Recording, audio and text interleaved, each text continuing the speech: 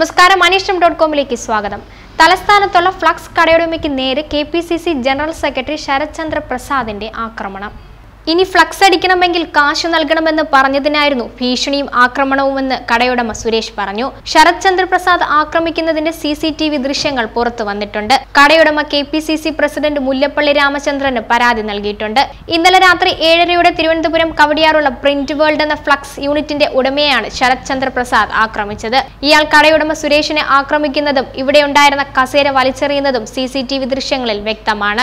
പലതവണകളായി flux അടിച്ചു നൽകിയതിന് 1 ലക്ഷം രൂപയോളം ശരത് പ്രസാദ് നൽകാനുണ്ട്. തിരുവനന്തപുരത്ത് നടക്കുന്ന ശലഭമേള എന്ന പരിപാടിയുടെ ഫ്ലക്സ് അടിക്കാൻ കഴിഞ്ഞ ദിവസം ശരത് പ്രസാദ് എത്തി. പണം നൽകിയാലേ ഫ്ലക്സ് അടിക്കൂ എന്ന് പറഞ്ഞതോടെ ഇയാൾ പ്രകോപിതനായി. അതിനുശേഷം ആക്രമിക്കുകയും ഭീഷണിപ്പെടുത്തുകയും ചെയ്തുവെന്നാണ് കോൺഗ്രസ് പ്രവർത്തകൻ കൂടിയായ സുരേഷ് കെപിസിസി പ്രസിഡന്റിന് നൽകിയ പരാതിയിലുള്ളത്. സംഭവത്തിന്റെ ദൃശ്യങ്ങളും കൈമാറിയിട്ടുണ്ട്.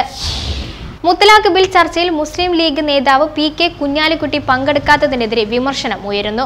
ബിൽ ചർച്ചയിലും വോട്ടെടുപ്പിലും കുഞ്ഞാലിക്കുട്ടി പങ്കെടുക്കാത്തത് BJPയുമായി ഉണ്ടാക്കിയ ധാരണയുടെ അടിസ്ഥാനത്തിലാണെന്ന് INL ആരോപിച്ചു. ET മുഹമ്മദ് ബഷീർ വോട്ട് ചെയ്തപ്പോൾ കുഞ്ഞാലിക്കുട്ടി എന്തുകൊണ്ടാണ് മാറി നിന്നതെന്ന് വ്യക്തമാക്കണമെന്ന് INL സംസ്ഥാന സെക്രട്ടേറിയറ്റ് അംഗം അബ്ദുൽ അസീസ് ആവശ്യപ്പെട്ടു. അതേസമയം കുഞ്ഞാലിക്കുട്ടി സുഹൃത്തായ പ്രവാസിയുടെ മകന്റെ വിവാഹ ചടങ്ങിൽ പങ്കെടുക്കാൻ നാട്ടിൽ തങ്ങിയെന്നാണ് വ്യക്തമാകുന്നത്.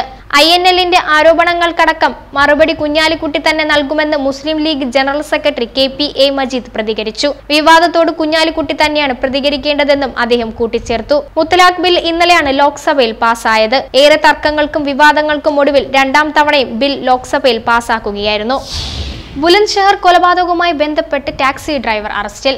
ഉത്തർപ്രദേശിലെ ബുലന്ദ്ഷഹറിൽ ആൾക്കൂട്ട ആക്രമണം നിയന്ത്രിക്കുന്നതിനിടെ പോലീസ് ഇൻസ്പെക്ടർ സുബോധ് കുമാർ സിംഗ് കൊല്ലപ്പെട്ട സംഭവത്തിൽ ടാക്സി ഡ്രൈവർ അറസ്റ്റിൽ. പ്രശാന്ത് നാട്ട് എന്നയാളാണ് വ്യാഴാഴ്ച അറസ്റ്റിലായത്. താനാണ് സുബോധ് കുമാറിനെ വെടിവെച്ചതെന്ന് പ്രശാന്ത് കുറ്റസമ്മതം നടത്തിയതായി പോലീസ് അറിയിച്ചു. നോയിഡയ്ക്ക് സമീപത്ത് നിന്നാണ് ഇയാളെ പ്രത്യേക അന്വേഷണ സംഘം അറസ്റ്റ് ചെയ്തത്. പശുവിന്റെ അവശിഷ്ടങ്ങൾ കണ്ടെത്തിയതിനെ തുടർന്നാണ് ബുലന്ദ്ഷഹർ ജില്ലയിൽ സിയാന ഗ്രാമത്തിൽ ഡിസംബർ 3-ന് ആൾക്കൂട്ട ആക്രമണമുണ്ടായത്.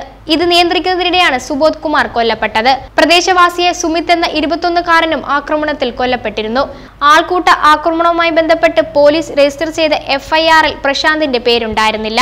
എന്നാൽ സംഭവത്തിന്റെ വീഡിയോ ദൃശ്യങ്ങളുടെയും സാക്ഷിമൊഴികളുടെയും അടിസ്ഥാനത്തിലാണ് പ്രശാന്തിനെ അറസ്റ്റ് ചെയ്തതെന്ന് പോലീസ് അറിയിച്ചു. ഗോമാംസം കൈവശം വെച്ചുവെന്ന് ആരോപിച്ച് ദാദ്രിയിൽ അഖ്ലാഖ് എന്നയാളെ ആൾക്കൂട്ടം തല്ലിക്കൊന്ന കേസ് ആദ്യം അന്വേഷിച്ചത് സുബോധ് കുമാറായിരുന്നു. സുബോധിന്റെ മരണത്തിന് പിന്നിൽ ഗൂഢാലോചനയുണ്ടെന്ന് ആരോപിച്ച് കുടുംബം രംഗത്തെത്തിയിരുന്നു. റഫാൽ അടക്കമുള്ള വിഷയങ്ങൾ ഉന്നയിച്ച് പാർലമെന്റിന്റെ ഇരുസഭകളിലും പ്രതിപക്ഷ ബഹളം.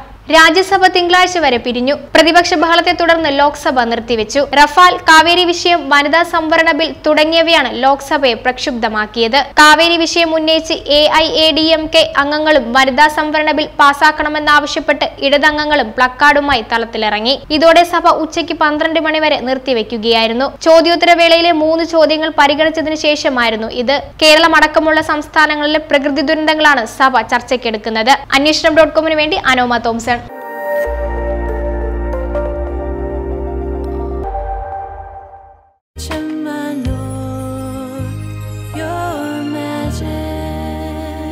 Trusted tradition of 155 years. Chemanur International Jewelers.